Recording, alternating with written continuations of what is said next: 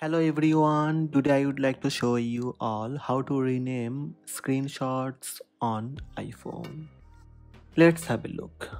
Before start, make sure you are using iPhone iOS 16 or later. First, open the screen you would like to take screenshot. Press the volume up and the power button at the same time to take a screenshot. Before the thumbnail disappears, tap it to open the screenshot. Then tap the share icon in the upper right corner. In iOS 16 or later, you will see rename option. Tap rename. Type a new name for your screenshot before sharing. Then tap submit.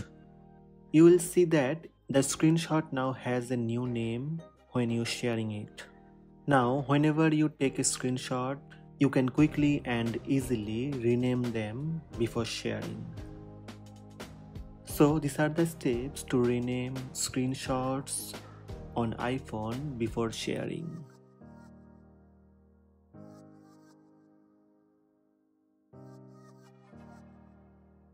Hope this video helped you. Please subscribe my channel by tap subscribe button.